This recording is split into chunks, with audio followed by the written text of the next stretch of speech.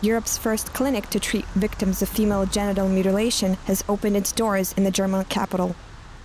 The clinic seeks to help victims who suffer from physical and psychological trauma. The first patient to be treated at the center shared her own experiences. I don't remember so much. When it happened, I had with 3 girls, 2 bigger, yeah, and they make first to them, and I was standing and watching on the corner. I remember a little when the girl, she is bleeding. After they make them sleep, come to me and they want to catch me. I ran, I'm little and I ran, they catch me. After that, I don't remember. No pain, I don't know, I'm faint or I don't know what happened.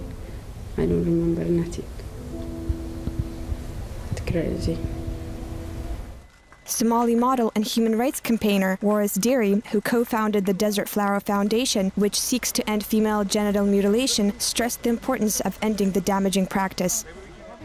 We marry all mutilated women, and there's nothing, there's no joy. We watch these women suffer.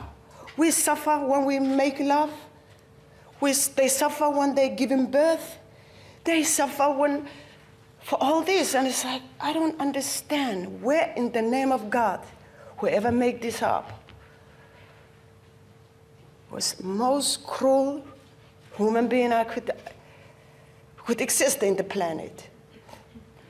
But the worst part is, in such a day, this still goes on. The head surgeon at the clinic said that both experts and public figures are key elements in such controversial campaigns. And so it is very good to combine these two things, making awareness, but also a real and very pragmatic way to help.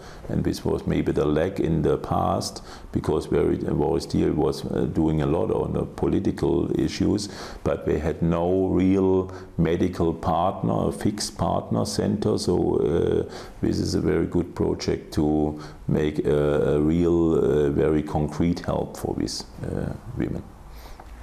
According to the World Health Organization, around 140 million girls and women have been victims of genital mutilation, sometimes referred to as female circumcision. Cases largely take place in Muslim countries across Africa, Asia, and the Middle East, with many going unreported in countries with Islamic law, since the practice is rooted not only in religion, but also in the culture. The United Nations Assembly is currently working on a resolution urging countries to ban female genital mutilation, which leaves victims with physical and psychological damage.